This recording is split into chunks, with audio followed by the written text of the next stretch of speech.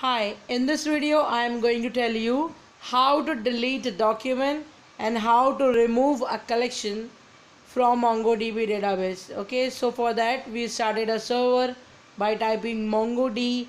So you can see that it is started on port number 27017. Then again we will go for another command prompt and we will write mongo for the client. So our connection is now open. I will use my command for creating a database, that is use mydb2. So it will create a database mydb2.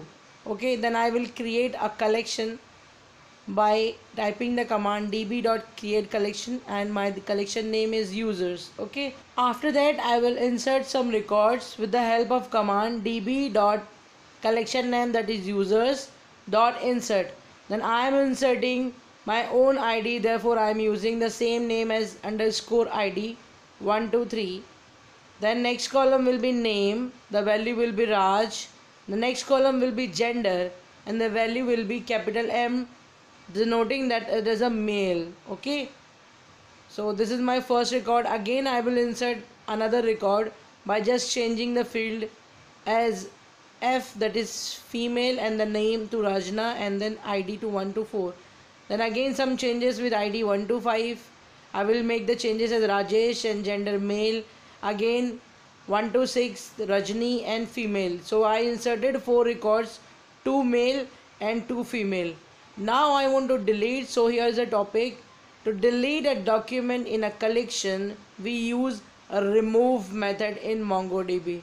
Okay, the function name is remove. Okay, so if we specify any selection criteria, so if any document is matching to that criteria will be deleted. Okay, any number of documents, if they are matching they will be deleted. But if no condition is specified, if no matching criteria is given, only empty brackets are passed, so all the documents will be removed from the collection. Okay, so I am again using the command db.users.remove gender male. That means whenever I get a male gender, that the whole document will be deleted from my database. Okay, so I'm okay, pay attention here. I have written here capital G. Okay, and in my database there is a small g. So when I will copy and paste this command into my client section, what will happen, just see.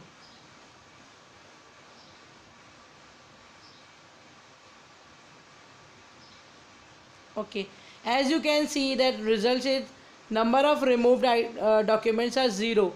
Why is this so? Because the name of your field is started with capital G and in actual database the field name starts with a small g.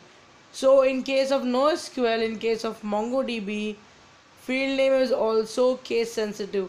So you have to give exact field name as well as exact value also, because if I am not using capital M, if I am writing a small m, then also the field or the document will not be removed. Okay, now I make the correction and now you can say number of removed items are 2, because here I have 2 matching records, that is hanging gender as male. Now I will fire the query, that is db.user.find. I can see only female are remaining here.